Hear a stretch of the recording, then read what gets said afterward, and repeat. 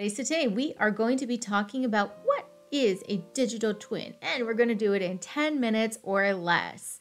And I do also have a fun example in this video, so make sure you stick around till at the end. A digital twin is a very high fidelity model of a physical thing from the real world. And this could include mechanics, humans, and other architectures. So this often is associated and maybe misunderstood when people are discussing CAD drawings, which is computer-aided design, IoT dashboards, or even some things that are showing up in what we might call the metaverse. The key difference between those things and what a digital twin actually is that bi-directional interchange of data. So what that means is the physical system or person or process is actively feeding data into the model.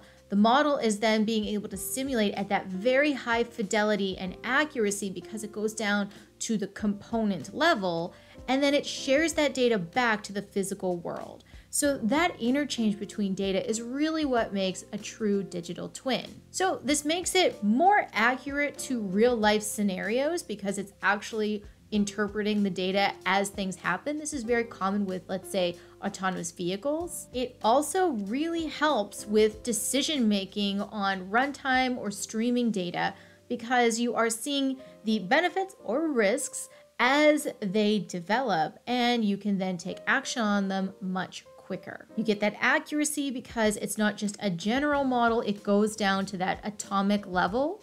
And it's also sometimes more effective with cost and resources because you can then experiment with things on the digital twin rather than the physical twin, which is a big reason why aerospace was one of the forerunners in this space, is because putting something up in the air and not being confident on what that experiment is probably not a surefire way to, one, be true to form and what's actually going to happen, because you're not going to have people and supplies on that aircraft.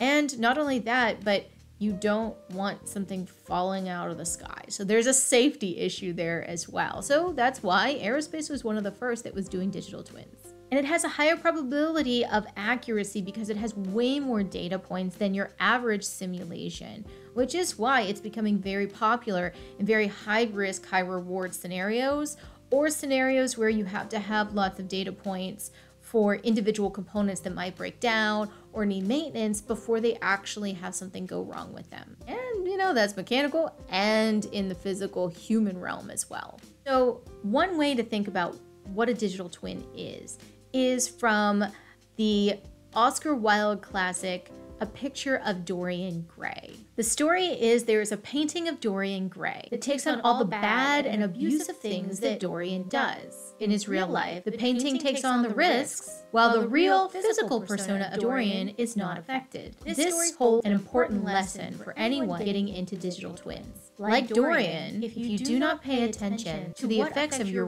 real-world actions have on the twin, you too could turn out like Dorian. The painting, or digital twin, is only simulating what the effects are. It is ultimately the physical twin that will pay the consequences.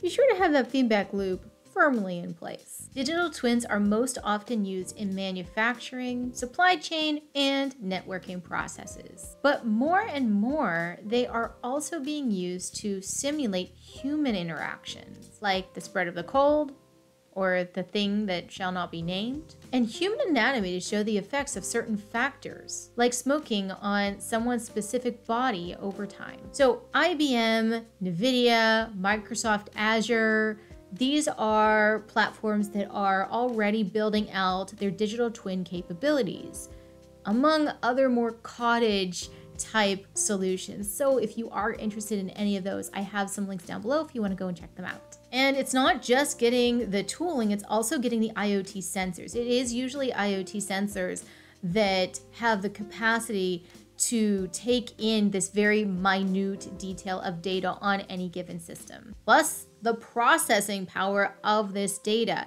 It is constantly streaming very high amounts of data and needing to process it at a very high rate. So keep that in mind if you are trying to get into digital twins. And with all of this, you have to make sure that you are using interoperable frameworks, because if you have different systems, they don't always use the same schema, they don't all have the same data, and they might not talk to each other. So that is certainly something that you are going to have to look into, and it is a big use case as to why knowledge graph has a big role to play in all of this. Not to mention cybersecurity and other factors that you have to think about when you're dealing with that high fidelity data, because if you have, let's say, a deep fake that has been created from someone's image, that is essentially a digital twin. It's their exact replica, at least at the system level, meaning your body. But who made it?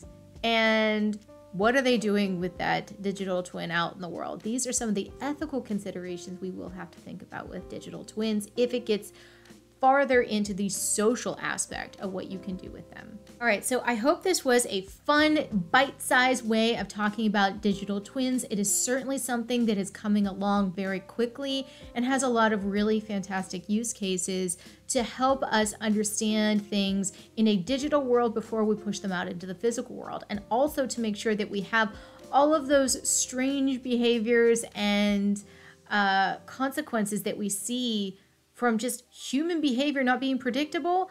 A lot of that physical data will also be able to be taken into these digital twins to help us make them a little bit more refined. So I hope that you've enjoyed this video, and catch you next time.